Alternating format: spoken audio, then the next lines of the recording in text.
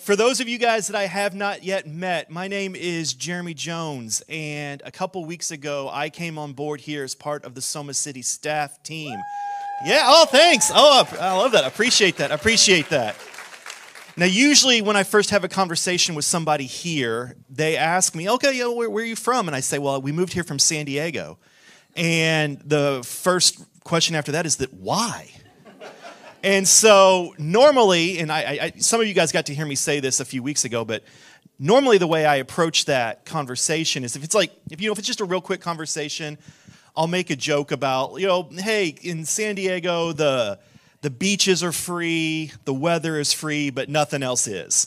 And, they'll laugh a little bit. And if the conversation goes for a couple more minutes, they'll be like, okay, but, tell me more. And I'll be like, well, originally I'm from Indiana, and in California, they don't get Big Ten sports, and they don't understand that. And so, I just wanted to go back to a place, where when I cheer for IU, people know what they're talking. I know some of you guys are Michigan fans, and some of you are Ohio State fans, but in reality, the best basketball school's always been IU and always will be. And so, I'll make that conversation. And then if the conversation keeps going, people say, okay, no, but for real, why all the way from San Diego to Toledo? And, there's a lot of churches in between San Diego and Toledo. What drew you to Soma City? And I'll say, well, it's one thing, and you guys might have heard this before, and it's this. It says Soma City exists to take the good news to those who are far from Jesus by pursuing meaningful, no-string-attached friendships with those close to us. Our goal is to be the most barbecue grilling, storytelling, fence hopping, meal sharing, risk taking, community dreaming, injustice fighting, party throwing, story celebrating friends in our neighborhoods and networks. Simply put, our vision is to be the best friend our city has ever known. Guys, I can promise you this is rare. I can promise you that this does not exist very often in very many places. And so when I was looking for a place and I found Soma City and I saw what this was about, and I talked to Sammy and I talked to some of you guys, and I was like, you guys actually believe this. You do not understand how rare this is. There's a guy named Ed Stetzer who does a lot of work in churches across the world and in America. He does a lot of research. This is something he said a few years ago. He said, finding a church that preaches the Bible, has good worship, and offers excellent childcare can be easier than finding a church where we can make genuine, lasting friendships. There's one reason why genuine friendships are becoming rare, and that's one reason why genuine friendships are becoming rare, and thus of greater perceived value than any other aspect of modern church life. It is hard to find friends. It is really hard to find people that are going to be in your corner and care for you. It is hard to do it in church world. It is even harder to do it outside of church world. This is not just a church issue. This is a people issue. I mean, if you've been alive for the last 3 or 4 years, you understand this. The world is not becoming a friendlier place. I don't know if you noticed the last 4 years of how we started interacting with each other, but it did not get nicer, okay? It did not get easier. In fact, at some point, you were either labeled essential or non-essential during the recent pandemic.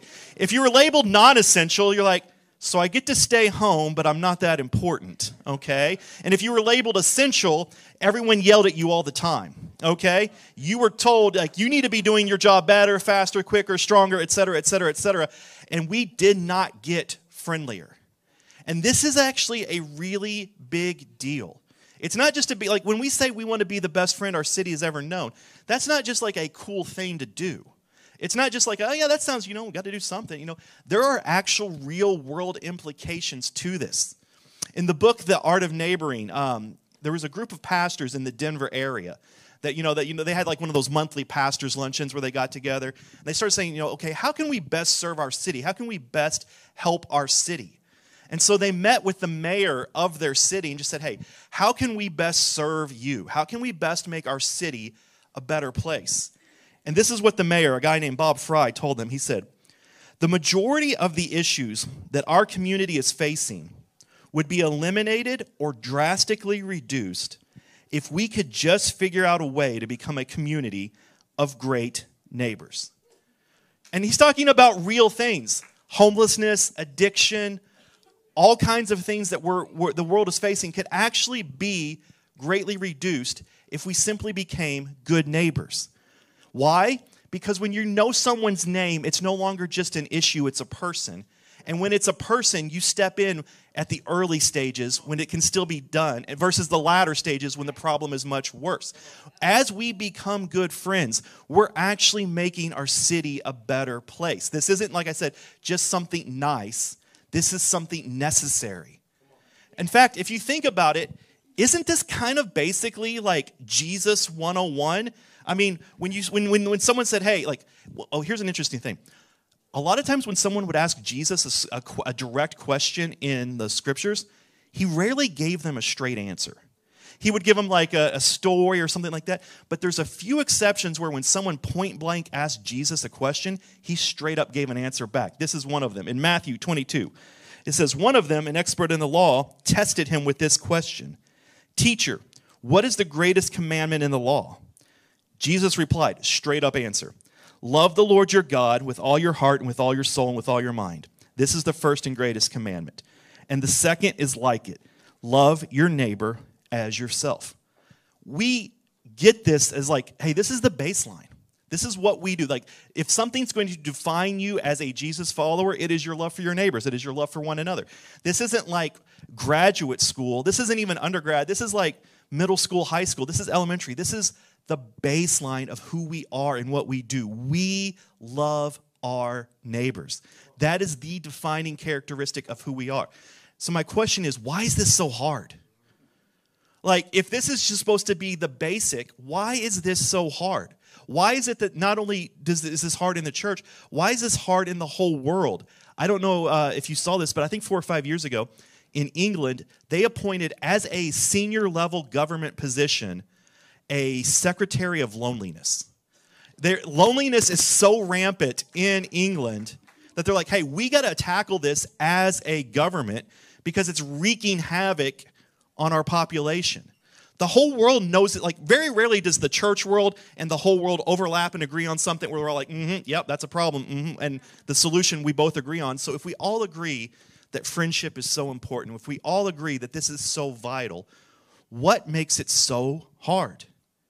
And I think what makes it so hard is that we don't honestly know how to answer this question. I am loved because I, what? What would you put in the blank? I am loved because I am a good father. I am loved because I'm really good at my job. I am loved. Like, when you first heard that, I am loved because I, what did your mind immediately start to put into the blank? Because whatever it is that you put in that blank is probably what's keeping you from being a good neighbor. You're like, what do you mean? What are you talking about? Okay, here's the truth. I am loved because I exist. The truth of the matter is I don't have to do anything to earn love. I don't have to deserve love. I don't have to work really hard for love. I am loved simply because I exist. God loves you simply because you exist. Now, the reality is, most of us know that. But we know it the same way that I know how to find Kroger right now. And here's what I mean by that. I've lived here for a couple weeks. I know Kroger exists. You don't need to convince me of that. I know that eating food is important. I don't need a sermon on why you should eat food. In fact, if you look at me, you know I like food. I know that there's ways to get to Kroger. My problem is I need a GPS every single time. And if you've ever fallen behind me recently, I apologize because like I'm following the GPS and it says turn left here. And I'm like, here? No, here? No. And so I know that Kroger exists. You don't, like I said, you don't have to tell me all about Kroger and the benefits of food and stuff like that. I just don't know how to get there very well. And I think for a lot of us, if I say, hey, did you know God loves you? We'd be like, yeah, absolutely, I know God loves you. Is that how you operate and live your life? Maybe. I kind of know it. Like, I know it here in the theater, but do you know it on Monday? Do you know it on Tuesday? Do you know it throughout the week? Because here's what I know. The whole world is telling you something to fill in that gap. I am loved because I blank. And the more you hear a message of something else, the more you're going to believe that you've got to do something to earn love. And the more that you believe you've got to earn love, the busier you're going to make yourself. And the busier you make yourself, the less time you are going to have to be a good neighbor. See, we think for some reason that we are busier now than in times past. And I got to tell you, like, there's probably a little bit of truth to that, but honestly, like, we're not hunter-gatherers, okay? We're not spending the vast majority of our day trying to find enough food just merely to survive. People have always been busy. The problem that we have is our busyness is internally driven, because we're like, if I don't do enough, I'm not good enough. If I don't make, if my kids aren't the single best dressed and looking kids at school, I have failed as a parent. If my kids don't have great grades, I have failed as a parent. If I don't meet my quota for this quarter, I have failed as an employee. And so I keep driving myself. And when you're constantly feeling like you're not enough, you have nothing to give someone else. And so even though like my neighbors are all around me, I don't feel like I've got time to interact with them because I feel like a failure. I feel like, what am I going to possibly talk to them about? And honestly, I don't have time to talk to them because I've got to keep making sure that I'm good enough. And so if you're anything like me and you see a problem that the whole world has, and you see a problem that most church people have, I kind of like to start reverse engineering. Okay, I'm like, okay, so if this is the problem, we all agree it's a problem. Like, okay, well then how do we fix this? Because we all agree that this is a real issue. We all agree that this is a real problem. And so what I kind of want to do for our time here today is just kind of give you a couple of things that will help break the habit. And so if there's a couple scriptures I want to ground us in, and then a couple actual practical practices. The first scripture I want to ground us in is 1 John 3:1. It says, "See what great love the Father has lavished on us, that we should be called children of God, and that is what we are." Our first identity is simply just that. We are a child of God. My children do not have to earn my love. My children cannot dis-earn my love. My children do not get loved more when they have cleaned the house well, okay? I might appreciate it, but it doesn't make me love them more, okay? A good day does not make me love my kids. A bad day does not make me stop loving my kids. In the same way, God loves us. Our identity, first and foremost, is a child of God. Children do not earn love. You do not have to earn love. It is just simply who you are. The second scripture I want to kind of ground us in is in John chapter 15. And this is Jesus having a conversation with his disciples the day before he goes to be executed. So he's sharing things that he thinks are vitally important for his disciples to know. Like, it's the last conversation. It's like, hey, you've got to understand this. You've got to remember this. And in John 15, this is what Jesus tells them. He says, "Abide in me as I abide in you. Just as the branch cannot bear fruit by itself unless it abides in the vine, neither can you unless you abide in me. I am the vine, you are the branches. Those who abide in me and I in them bear much fruit, because apart from me, you can do nothing." All right, let's just kind of break that down. Jesus says, apart from me, you can do nothing. And the first response is, yes, I can. There's plenty of stuff I can do. Like, Jesus, are you saying I literally can't do anything? No, yeah, you can continue to feel insecure. You can continue to go to your job and feel like you're not productive enough. You can continue to do all the things that all the lonely people and all the stressed out people and all the angry people do. Yeah, you can keep doing that. But if you really want to find the life that Jesus promised, you have to abide by him. You have to stay rooted in him. Jesus says you have to stay connected to me. And what we know is that the whole world is actively working to disconnect us. The whole world is actively working to disconnect us. Not in some sort of like sinister, like I've got an eye patch and a scar and a plan to take over the world kind of way. In fact, that would actually almost be easier to resist because we're like, yeah, that's clearly evil. No, the problem is that every single day you're going to get 1,000 messages about what you really need in order to thrive in this life. You're going to get, they said a few years ago, and it's probably up since then, that the average person will be exposed to 5,000 advertisements or messages every single day.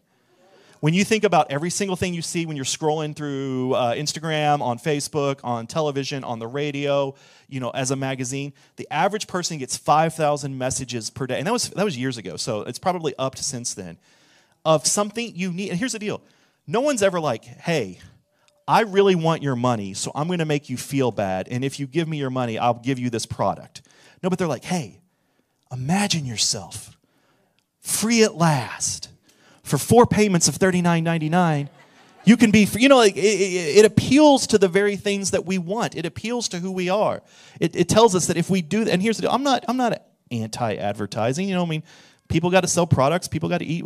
The problem I have is that so many of us are internalizing these messages over and over and over, and there's nothing that we're doing to combat it. And here's the deal. If you swim in water, you're going to get wet. We swim in a culture that tells us constantly, you're not good enough. You're not good enough. And if we don't do anything about it, I don't care how strong you are, that will be the internalized message that you have. I don't know if you guys have seen this before or something like that, but they say the average high school student in America today has the same anxiety level as psychiatric patients in the 1950s. That's just what the normal student has. The average person, the average high school student today has the same level of anxiety as psychiatric patients in the 1950s. It's the culture we swim in. There's a saying that the system you have is perfectly designed to give you the results you're getting. That basically we have created a culture, probably not intentionally, probably just piecemeal and accidentally, but we have created a culture that is so anti-you, that is so anti-your peace, that the end result is what we see. Anger, loneliness, frustration, division, all of those things. And so if we're going to do anything about it, we've got to do what Jesus said, and we've got to abide. Now, I hear the word abide, and I'm like, I agree with that, but what does that mean? Like stay rooted in Jesus. Absolutely. So what does that mean? I'm currently wearing oh, by the way, someone told me that the floors here at the theater were sticky. And you know what? You're absolutely right. I'm wearing flip-flops because I always do. And the number of times I've almost tripped this morning, like my feet get stuck into something, I'm like, okay, yeah. So you guys weren't lying. The floors are a little sticky, but we love Jesus. So when we talk about abiding, we're talking about that. How do I get stuck in something? How do I plant my feet in something? How do I dive deep into something so that Jesus is going up through me and out of me? So that when I'm getting battered by everything around me in culture, I'm so firmly planted in Jesus that I'm not trying to be good. Goodness is the result of what comes out of me as I stay in Jesus. And so I told you I wanted to give you guys 2 practices. I wanted to give you some practical things that you can actually do so that we can be the best neighbor our city's ever known. The first one is simply this: Sabbath. What Sabbath is, it's breaking the pattern of lies. Sabbath is breaking the pattern of lies. I'm going to give you a scripture and I'm going to explain what I'm talking about here. As Moses was getting ready to send the people into the promised land, and he's trying to remind them of what's important, he tells them this in the book of Deuteronomy. But the 7th day is a Sabbath day to the Lord your God. You shall not do any work, you or your sons or your daughter or your male and female slave or your ox or your donkey or any of your livestock or the resident alien in your towns, so that your male and female slave may rest as well as you. Remember that you were a slave in the land of Egypt, and the Lord your God brought you out from there with a mighty hand and an outstretched arm. Therefore, the Lord your God commanded you to keep the Sabbath day. Let's break that down. Let's talk about that.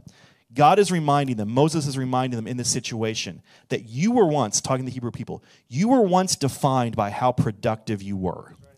In Egypt, you were a slave, and you were told that your worth was based on how well you made bricks. And so as you go into a new land and you start a new land, you're going to take a day every single week where you are not productive.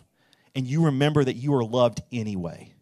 And not only that, you don't get to tell anybody else that's connected. I mean, he goes through a whole list. your ox, your donkey, if anyone's new in town, if there's anybody who's like your servant or anything, none of them get to skip out on Sabbath, because the temptation will be one of two things. It'll be either to define yourself by how productive you are, or to take Sabbath yourself and say, you know what, but I'm going to have Joe over here who works for me. He doesn't get a Sabbath because I want the extra. And the danger of not Sabbathing is you either work yourself to death or you make yourself a Pharaoh. And you either start to oppress others or you start to be the oppressed. And so Sabbath is a way to break the cycle of your value is based on what you produce. See, Sabbath is not a reward for getting your work done. Sabbath is a reminder that the work is never done and you are loved anyway, okay? So, just think about this. Think about this. Your kids have never come up to you and said, Mom, Dad, all of my emotional needs have been met. Mom, Dad, I don't want any more snacks. I don't need you to take me anywhere. I want you to just simply rest in the goodness of God. No, your children have never said that to you. And here's the deal. If you start basing your worth on how good of a parent you are, there's always something more to do. I promise you, your boss has never come up to you and said, guys, we've made as much money as can possibly be made. There's not another sale to make. There's not another client to call. We have done it all. I want you to just take a day and do nothing at all because all work has been done. That has never happened, and it never will, because there's always more to do. There's always more to get. And here's the deal. This gets internalized at a very young age. The other day, I took my son, who was 4, to Barnes & Noble, and he talked me into buying him a Buzz Lightyear toy. So I get him the Buzz Lightyear toy. In the car, leaving the parking lot of Barnes & Noble, he looks at me and says, Dad, Buzz Lightyear needs some robots to fight. And then he says, hey, Dad, 20 seconds later, Buzz Lightyear can't fly without his ship. We should go back in and get the robots and the ship. I'm like, buddy, I just gave you a brand new toy, and not even we can't even get home before the desire for more comes. It is ingrained in us. Sabbath is a deliberate breaking of that. I love what Wayne Mueller in his book Sabbath says. He says this so much better than I can. He says, a successful life has become a violent enterprise. We make war on our own bodies, pushing them beyond their limits. War on our children because we cannot find enough time to be with them when they are hurt and afraid and need our company. War on our spirit because we are too preoccupied to listen to the quiet voices that seek to nourish and refresh us. War on our communities because we are fearfully protecting what we have and do not feel safe enough to be kind and generous. If more is what you're about, it is impossible to be a good neighbor. Because once you get more, you have to maintain more. We all know that that's a lie, that more will make us happy. Because as soon as you get it, you're like, well, what happens if it goes away? What if I lose it? I'm not against anything. You like a house, you like a car, whatever, that's fine, that's good. But if you think that's what's going to make you happy, it's always going to just make you empty and make you afraid that you're going to lose it. And so Sabbath, once again, is not a reward for your hard work. It is an acknowledgement that I am loved in spite of how much I've achieved or how little I've achieved. And so one of my encouragements to you is that if you've never practiced this, if you've never started this, find a block of time. Friday night, Saturday morning, start there, and just simply do nothing. Nothing that you're tempted to define yourself by. So if you're tempted to define yourself by your work, do no work. If you're tempted to define yourself by how good of a parent you are, tell your kids that it's peanut butter and jelly and there's no laundry getting done. Do no work that you're scared or tempted to define yourself by, and simply acknowledge the fact that I am loved, I am good. And someone always asks me, how do you do a Sabbath with children? Okay, if there are 2 parents in the house, here's what you do. You switch off. You got the kid for the morning, I got the kids for the afternoon. If there are not 2 parents in the home, you find someone within Soma City and say, hey, we're going to practice this together, okay? Sabbath was commanded by God. Okay, in the same list of rules that God gave us where he said, do not murder people, that's kind of important. Also, take a Sabbath. And in fact, he said take Sabbath before he said do not murder. You know why? Because if you don't rest, eventually you're going to murder somebody, okay? So, take a Sabbath. This is a good thing. The second practice I want to encourage you in is simply this: praying Scripture. I did not say reading Scripture. I'm all for reading Scripture. Read as much Scripture as you want. Good stuff. Actually, I think Sammy the other day said, don't read as much Scripture or something like that. I saw the video floating around. But praying Scripture. And here's what I mean by this. Scripture reconnects us to what is true. It reconnects us to what God has actually said about us. And as we pray Scripture, we break the habit. We break those incoming lies that we get. In the same way that Sabbath is an entire 24-hour period of breaking lies, reading Scripture reconnects us to what is actually true. Praying Scripture renews our heart. And what I'm going to do is I'm going to walk you through one that I do all the time. This is a Scripture that I walk through all the time to remind me of what is actually true. You'll probably find it very familiar. It starts off, "The Lord is my shepherd, I lack nothing." Now, if you're like me, I memorized it, "The Lord is my shepherd, I shall not want." And so, trying to do it in the new version, if I mess up, that's okay. But "The Lord is my shepherd, I lack nothing." I need to pray that because the temptation will to always believe that I do lack something. That there's something more I need. There's something more I've got to have in order for me to actually be whole and right. And when I pray that the Lord is my shepherd, I lack nothing, I'm reminded of what is true. Then he says, "He makes me lie down in green pastures." I'm not a shepherd, and so this was kind of a surprise to me when I found this out. But that line, "He makes me lie down in green pastures." If you're a sheep, you only lie down in green pastures after you've eaten your fill. As you walk through a green pasture, sheep naturally just keep eating and eating and eating. And when they are full, they will lie down. And so the promise of God is that we are full in Him. He leads me beside quiet waters. He refreshes my soul. Where does my soul go to be refreshed? When I've been told I'm not good or I'm worthless, or I told you guys, I told you last week that I get emotional. So you have to accept that. Whatever the lie is that you have been told, your soul finds refreshment in Him. He guides me along the right paths for His name's sake. Even though I walk through the darkest valley, or if you're like me, even though I walk through the valley of the shadow of death, I will fear no evil. There is an acknowledgement that life is hard, that you're going to go through things that you wish you wouldn't have. But God is with us even then. His rod and His staff, they comfort me. He goes on to say, "You prepare a table before me in the presence of my enemies."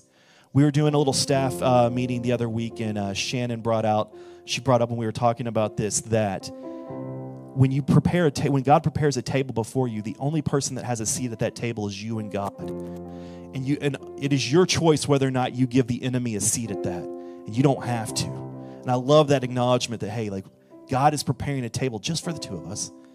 Enemies we're not invited. They don't get to crash the party. You anoint my head with oil, my cup overflows. It's not just full. The goodness of God is so good that it overflows. What is the promise? Surely your goodness and love will follow me all the days of my life, and I will dwell in the house of the Lord forever. My challenge to you is you don't have to pray this whole thing every day. A lot of times I simply pray, "The Lord is my shepherd, I lack nothing."